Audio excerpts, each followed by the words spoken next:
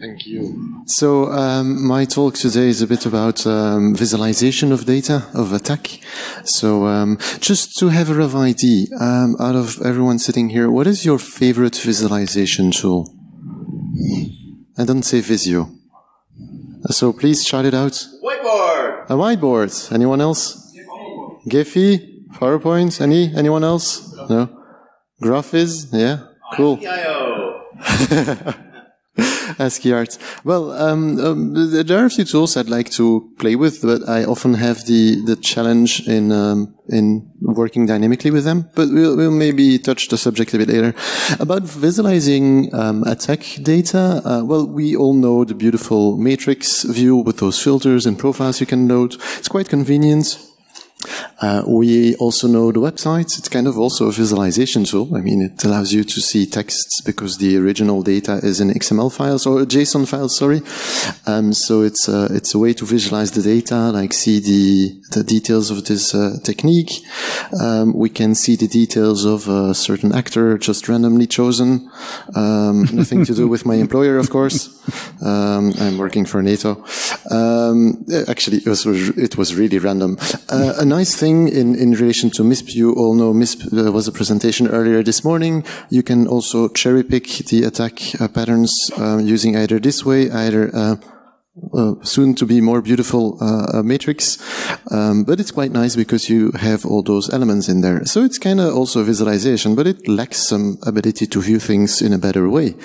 When I look at this graph, this has nothing to do with attack, but I love it because it shows me more than just purely texts, because it shows me the story, it shows me the flow of a certain attack, and I think that's also what attack, the attack story, MITRE ATT&CK, allows us to do.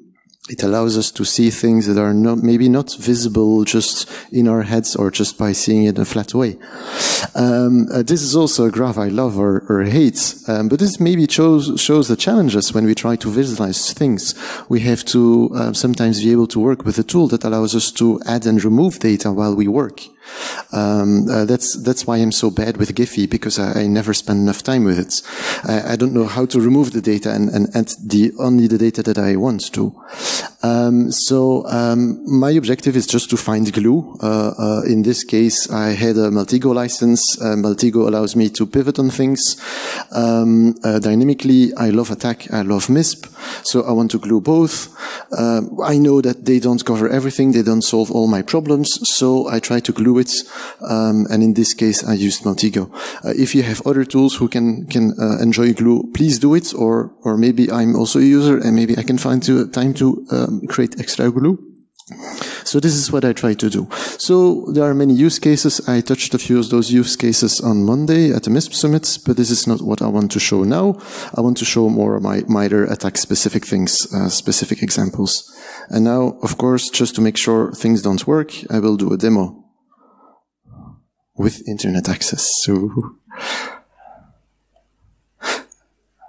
resolution will be a challenge. Who here has never used Maltego? Never? Whoa, there are many proficient Maltego users here then. On the left, we have kind of a menu where I can create entities and so on. In here, I loaded a plugin, which is the MISP Maltego, which allows me to do transforms. So when I have an entity, I ask him, look in this database to find this type of information. So in this case, let's start with, the integration I did with the MISP galaxies.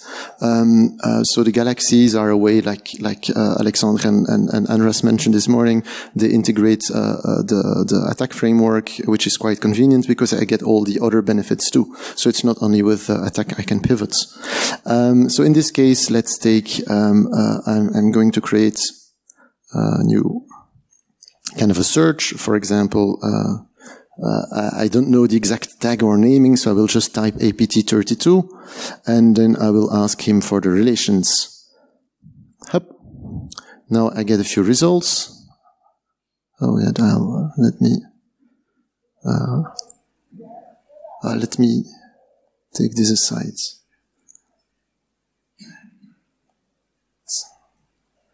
It's another nice demo. So now I have some search results, And in this case, I want to focus on the MITRE intrusion sets.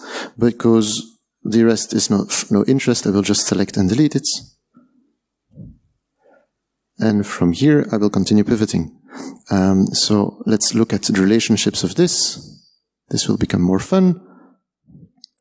And in here, Maltego now, since a certain version, he groups things together. So in here we have a lot of galaxies. I can take it out, and then we will see the beautiful icons. Woohoo! This is a bit less readable. That's why, again, the dynamic element of removing data. So let's give me a second.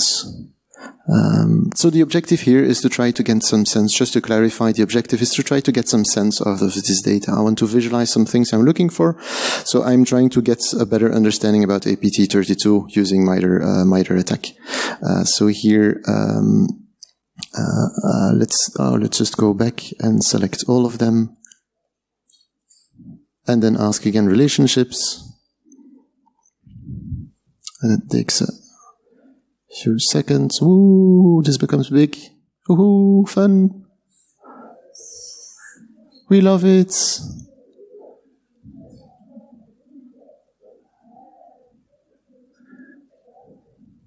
Yeah, can you still read this? No? Okay, so that's the value of removing data that's of no use to you. And right now it's the tool, constant development, so I'm adding filters and other ways to limit the data. But in this case, I'm going to remove all the attack patterns. And we're going to, and also courses of actions, which are all here. And we're going to see a tiny bit a better story.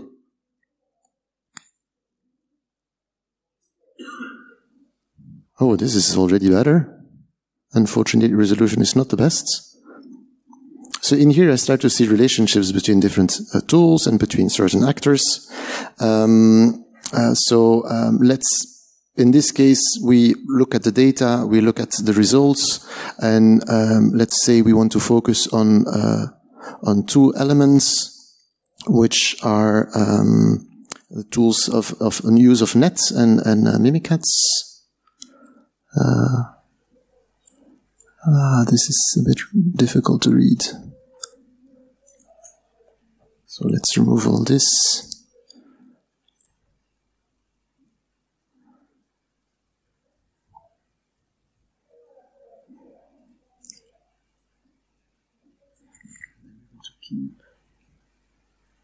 This is difficult to read.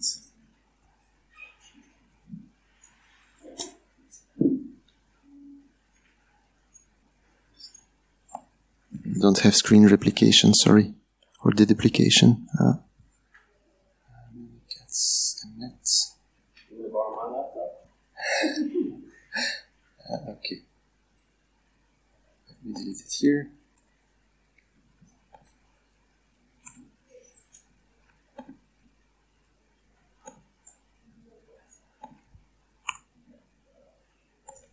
Here it is.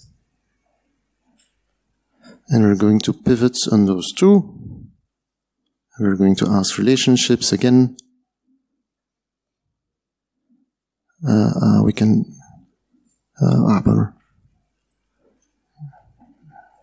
let's remove everything except those two.